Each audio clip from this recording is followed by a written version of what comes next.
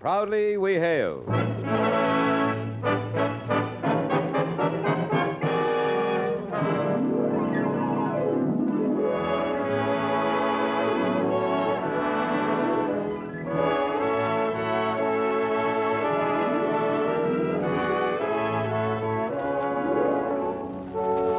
From New York City, where the American stage begins, here is another program with a cast of outstanding players.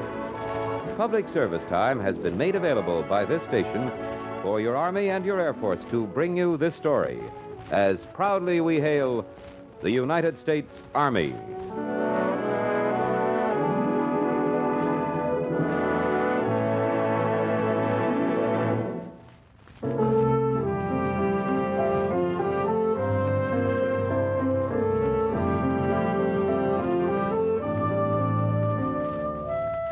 Our story is entitled Skysweeper. This is the story of Sergeant Tom Adams, who's but one of the thousands of skilled technicians, officers, and men who serve in the Army Ordnance Corps at arsenals, at the Aberdeen Proving Ground, and around the world.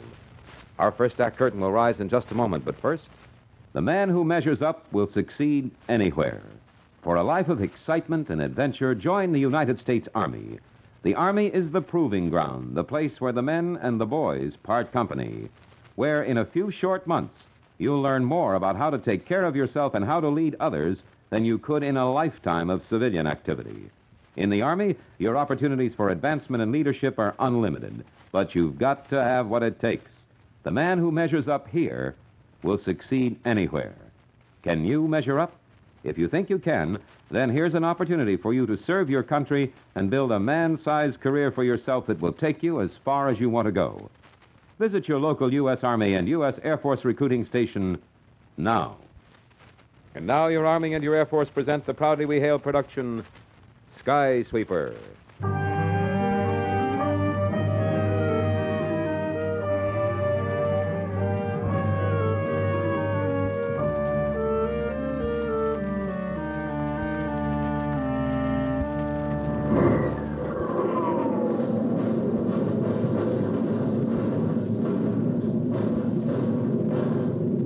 Aberdeen, Maryland, the Army Ordnance Proving Ground, where the latest weapons, armor, and transport of the United States Army get the searching, rugged testing involved in final stages of development. These are the weapons of free peoples that are being forged, the weapons designed to help keep us strong and free. And at the workshops and firing ranges of Aberdeen, unceasingly, new ordnance gets a grueling going over, rarely matched even under combat conditions.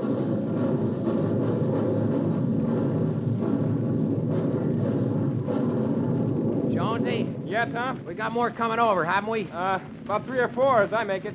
On those first ones, were we on target? All the way, Tom, all the way. Even when the jet stepped the target up to 480? It didn't matter. It could have been weather balloons up there floating along at no miles an hour. We weren't off by the width of an eggshell from the time you picked up the target. You know, Jonesy, I'm almost ready to say we've got a gun here. Keep your fingers crossed, Tom. Here comes the next target. On her, Jonesy, let's go.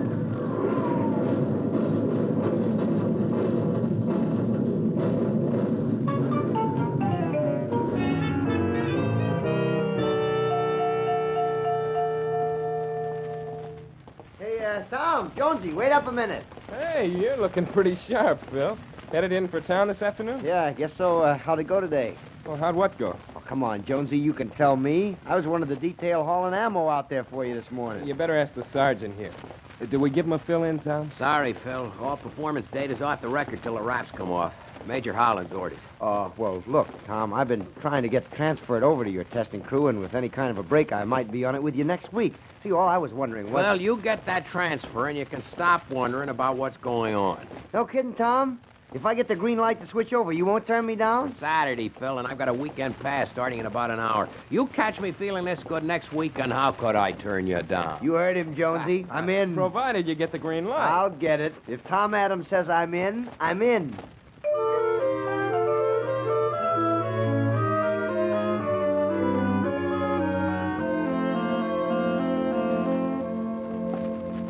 All right for me to take off now, Major. I've finished checking that third set of computations. Operation Baltimore again, Sergeant? Not Baltimore this weekend, sir. Judy and I are going out to a fishing camp on the bay. Fishing camp? This early in the season? We're just opening it up and getting set for later on. The place belongs to Judy's folks, and they're meeting us out there tonight. Well, an afternoon out on the bay with your girl. Tom, you'd better get out of here before I think up some way of trading places with you. Thank you, sir.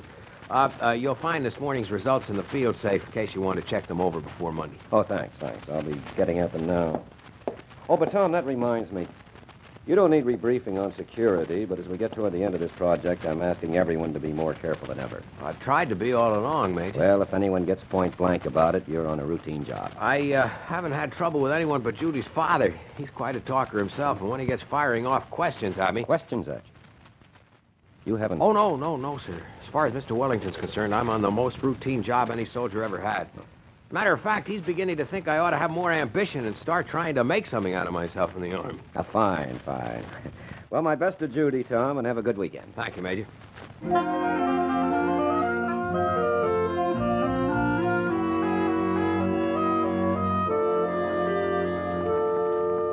Tom. Yes, Judy? Don't move. Those ducks are starting to swim in toward shore again. I wouldn't dream of moving, Judy. After the paint job and the mopping up inside, all I'm going to do till your dad and mother turn up is watch the ducks tend to their housekeeping. Tom, you call it housekeeping just to swim around out there? All right. Let's get to some housekeeping that you will give the name to. What about ours? Ours? This was supposed to be Make Up Our Minds weekend. Remember? Well, look at the ducks now, Tom. That first one's diving Don't and... try to throw me off, Judy. Once your father gets here, I'll be lucky to get in 3 words at a time till tomorrow night. And I've got something here to show you. Tom. Will you take this ring and wear it till we can get married? Tom, I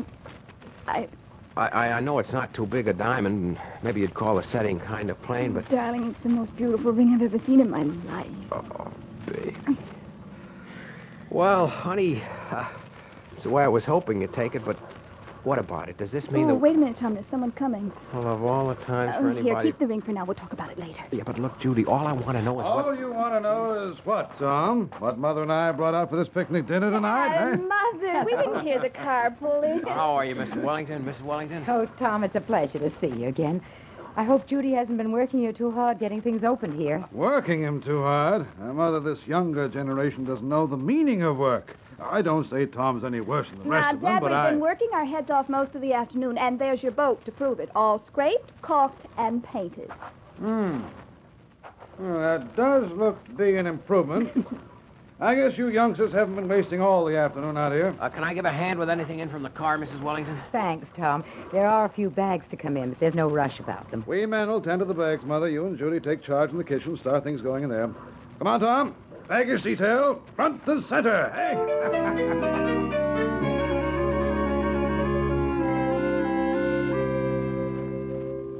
Right there. That does it on the baggage, Tom. And now then, let's get down and look into that new dock project I was telling you about. Well, I'd like to, sir, but I thought if Judy needed No some help... KP for us, Tom. We've got some serious dock planning to do. First, though, I'd like to know whether you've taken any steps along the lines I was suggesting to you last week. Steps, Mr. Wellington? About getting ahead in the Army. If there's anything more important than ambition and good plain hard work, it's taking time enough beforehand to be sure that you know what you're aiming for. I guess you're right, Mr. Wellington. You've admitted you're on a routine job. Not much change one week after another. I didn't say I didn't find my job over at Aberdeen interesting, sir. Now, look, boy, you're putting a good face on it, but what else can it be but a blind alley? Let's face up to things as they are. Yeah, well, the thing is, Mr. The Wellington... thing is, Tom Adams, it's time you stirred yourself and made a move. Of course, this old trick back of mine kept me from ever being in the Army myself, but I pride myself in knowing a little something about it as a long-time observer. As far as I can see, all a man has to do is talk about it, man to man, with his first sergeant or company commander. Mr. Wellington, And the thing is, I like the work I'm on. I haven't been asking to get shifted out of ordnance. Like it, Tom. When you told me Look, yourself... Mr. Wellington, maybe we better be going down and having a look at that dock. Oh, huh? time enough, my boy, time enough for that. You haven't told me yet how the anti-aircraft situation is going. Anti-aircraft situation? I didn't say I was working Those on ideas of mine, son, that I asked you to suggest to your superiors over there at Aberdeen. Those ideas... Oh, you mean about the kites? Well, not just kites, boy, but big ones with long barbed wire tails on them. Throw up a couple of hundred barbed wire kites around every city, and how could the enemy planes ever get in, huh? Any 10-year-old boy can hold a kite string, can't he? Yes, I suppose that's so, Mr. Wellington. And what about the high-level flamethrower? Yes, sir. I put both those suggestions in through channels, Mr. Wellington. Channels? You didn't go right to the top? Well, as a sergeant, sir, that wouldn't have been according to Hoyle. There's just one limit that I can see, Tom, and that's your lack of get up and go. Here you're handed two brilliant new ideas. And what do? You just start mumbling something about channels. Don't you have any imagination and ambition, Tom?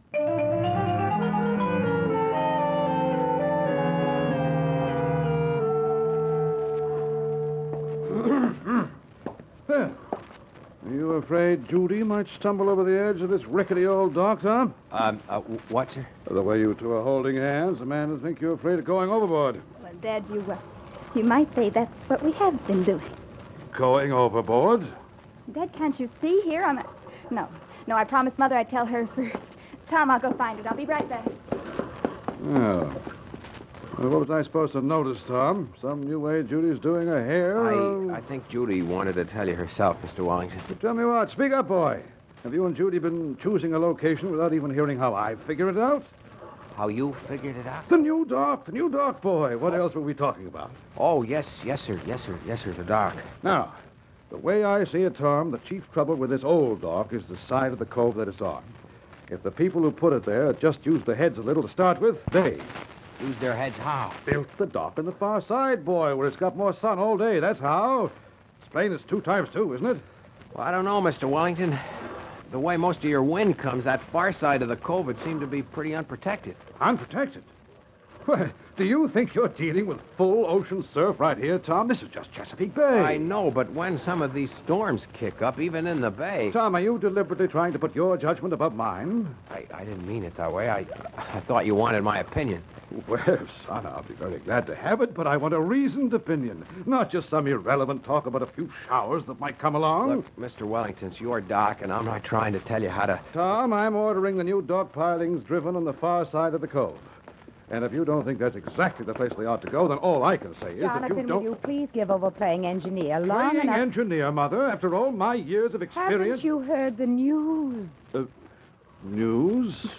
Don't you even see the ring now with Judy holding it in front of your eyes? Well, of course, now that Now, you... Dad, couldn't you tell when you came down before what Tom and I had just decided? They're engaged, Jonathan. Now, can you gather your wits and give Judy your blessing while I kiss my new son-in-law-to-be?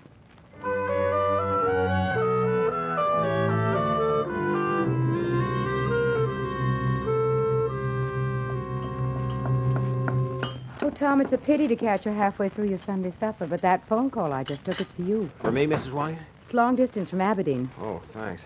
Keep some waffles hot for me, Judy, huh? Hello?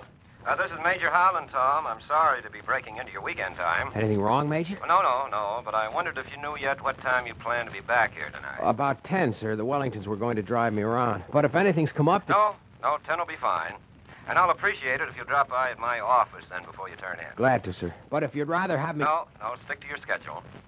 There's some points I want to go over with you before I lay out tomorrow morning's run, but they won't take us a quarter of an hour to clear out. I'll be working through here till, well, after 11. So I'll see you when you get here, Tom.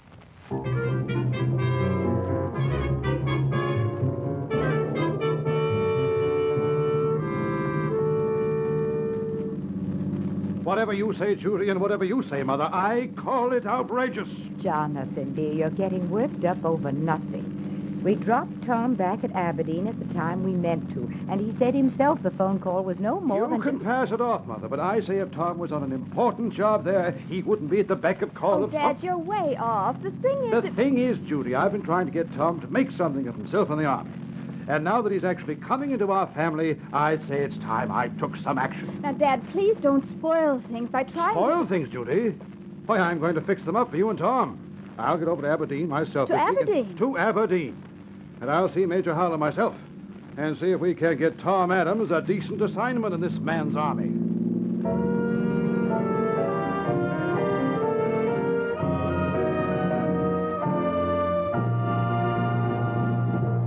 You are listening to the proudly we hail production Skysweeper. We'll return in just a moment for the second act.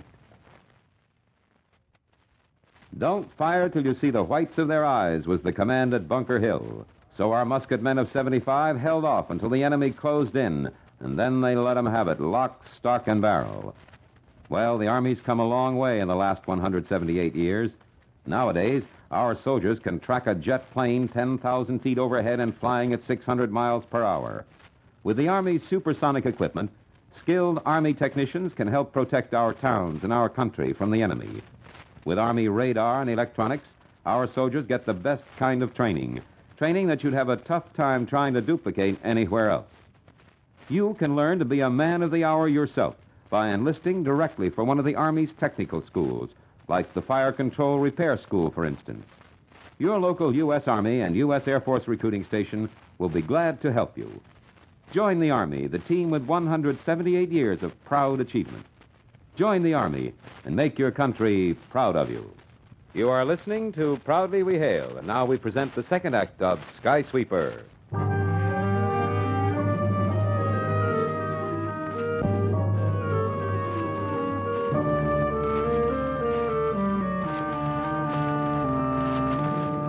The following day, on the firing range at the Aberdeen Proving Ground. What you taking this morning, Tom? Computer or radar? I'll take the computer, Jonesy. I'm on target, Tom. All set? All set.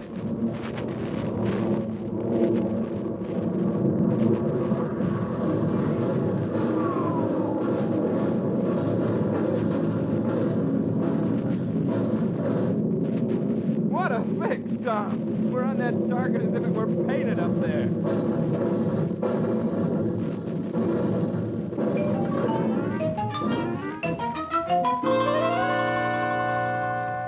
And at a non-commissioned officers' club at Aberdeen 2 nights later. Hi, Tom. Hi, Phil. Hey, you're not writing a letter to that girl of yours tonight, huh? Just because she gave in and said she'd marry up with you. You're late, Phil. I wrote and mailed tonight's letter an hour ago. Tom Adams, Yeah? phone for you. Second booth. Oh, thanks, Jonesy. I'll see you around, Phil. Yeah. Hello? Tom, I'm so glad I was able to reach you. Judy, how are you? I'm fine, darling, but I wanted to warn you, Dad's coming over there to Aberdeen tomorrow. No. I've been trying to talk him out of it, but he won't listen. He got hold of some old friend who knows a colonel, and he fixed up to have the colonel call Major Howland. Judy, he can't come barging over here as if he... It's awful, darling. He can just walk in there and get you promoted to... Well, I don't know what fantastic plan he's got in mind. Look, but Judy, if your father starts bending the Major's ear and the Major ever thinks I had anything to do with you it... know how stubborn Dad can get, Tom. He's coming over, and Mom and I can't stop him.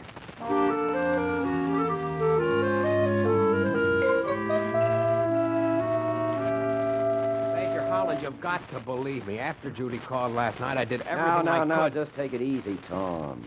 You can't be blamed for what someone else decides to do.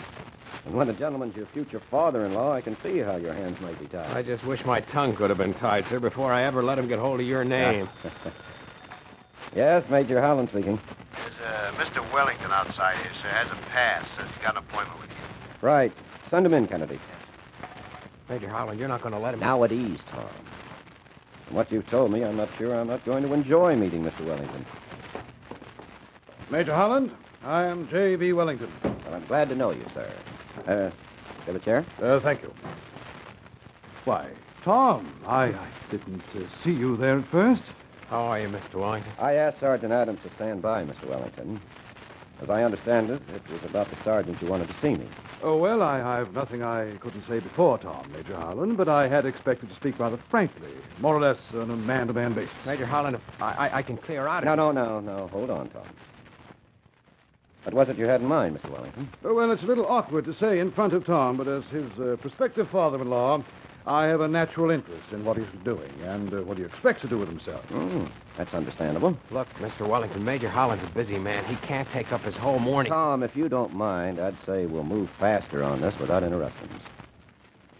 Now, you tell me you're interested in what the sergeant's doing, Mr. Wellington. Within the limits of what's classified and what isn't, of course. Now then, as I understand it, he's on pretty much of a routine assignment. Good going, Tom.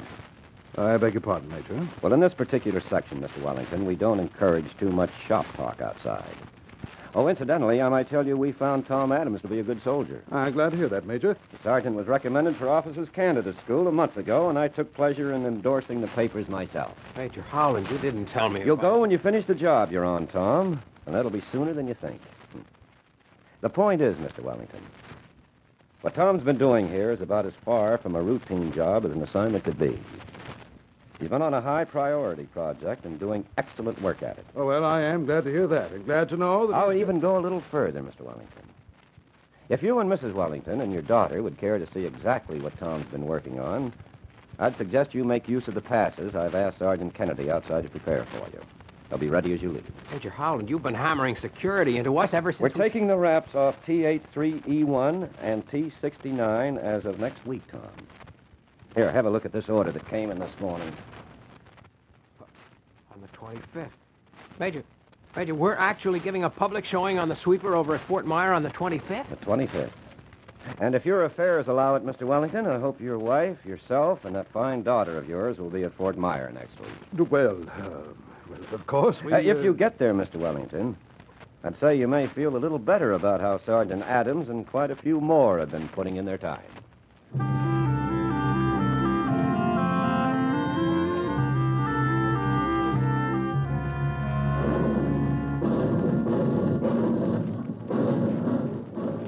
The project Tom Adams had been helping complete final tests on at Aberdeen was the Skysweeper, the Army's new rapid-firing, radar-controlled 75-millimeter anti-aircraft gun. And it was astonishing to more than the Wellingtons on the day press and public had their first look at this marvel of modern American ordnance. Major Howland, I'm looking at it, and I still can't believe it. You say that gun finds its own moving plane targets and throws 45 12.5-pound shells a minute at them? Just like an artillery machine gun? Yes, that's pretty much what it is, Mr. Wellington. The Army's largest caliber automatic artillery weapon. As far as we know, it's the first cannon in the world with radar, computer, and gun on one carriage. The first one with gun and... Wait a minute, Major. You say that radar rig on the left side of the gun can spot enemy planes as far as 15 miles away? Yes, and under certain conditions, it can spot moving tanks, Mr. Wellington. Normally, the radar scanner sweeps the whole sky automatically once every 40 seconds. If it picks up a hostile plane, it throws the target data over to the computer and keeps tracking it to within range. The computer's in that console there, you see, on the right side of the gun? Where the second operator is, the young Yeah. fellow just beyond Tom. Yes, right. Now, one man's on the radar, one on the electronic computer. Once the gun's touched off, it can keep reloading and firing itself automatically. What was it you said the computer does after the radar finds a target, Major Howland? It works out range, speed, and course of the target plane instantaneously, Mrs. Wellington, and feeds that data to the power control. Now, not where the target is at any moment, but where it's going to be at the exact second the shell reaches it. They were shooting ahead of it. Right again. Except in this case, the computer isn't going by guess and maybe. It keeps correcting course and holds the moving gun locked on that target until it's destroyed. Now, out where the target and that 12.5-pound shell are meeting...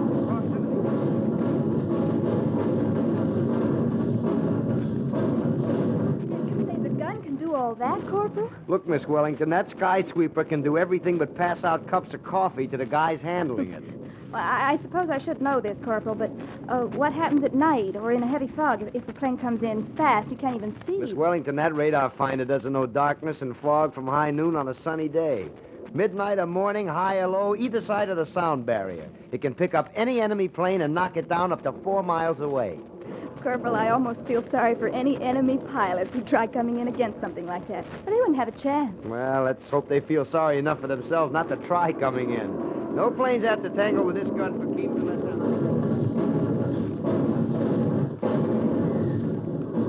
You know, I'm still groggy, Major. You say that this 10-ton setup here can be hauled anywhere and be in operation 5 minutes later? On rough or level terrain, Mr. Wellington, emplaced and with radar functioning within 5 minutes. Can even be carried by plane. And all the while, I thought Tom Adams was marking time on some routine duty. He's been on this. Yes, he and quite a few hundred more. Tom's been one of the testers since we got it at Aberdeen, Mr. Wellington. But the development of this gun began back in '44. The Ordnance Corps first started making up its specifications for the Skysweeper during World War II, when plane speeds began stepping up. At Watertown Arsenal, its very gyroscope.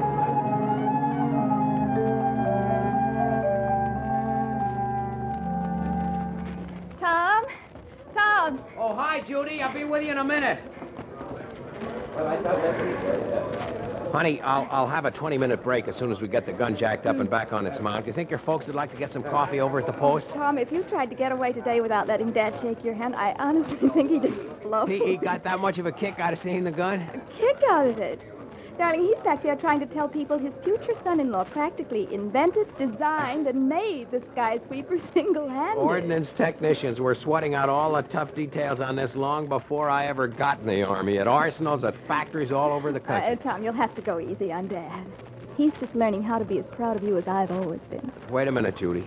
After today, I think it's the Army you'd better start getting proud of. Darling, I am proud of the Army, but I'm marrying just one sergeant named Tom Adams. And all I can really think about... Maybe you'd better concentrate on that coffee break. Look, I'll see you in about 10 minutes, honey. Huh? I'll get Dad and Mom. We'll be over by the barrier.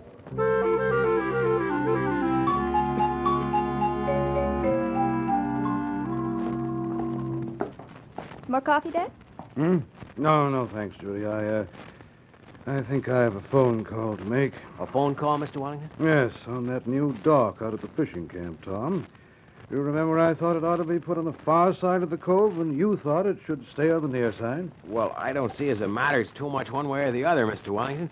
If you'd rather have it on the far side... Oh, look here now. Do you think I don't know good advice from a good man when I get it? I'm calling that contractor and telling him the dock goes on the near side. Oh, Dad, you don't have And to. if Tom says to run the dock clear out to the middle of the bay, that's exactly where it's going to go. I'll be back in a minute, Tom. And if you and Judy will put up with me, I'd like to do some listening while you tell us more about that reading, writing, and arithmetic figuring gun that you and the Army have got out there.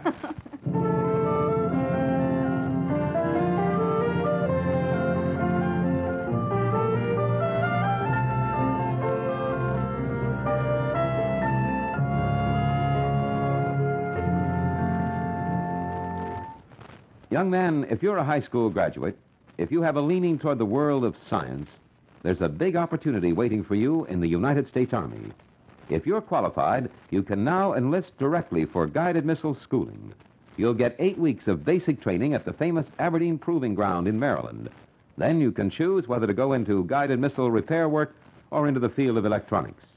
You'll be assured of lifelong employment because your highly specialized training will make you stand out.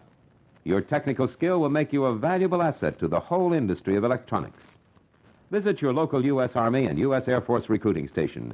Get all the details on how you can qualify to enlist in the Army for guided missile training.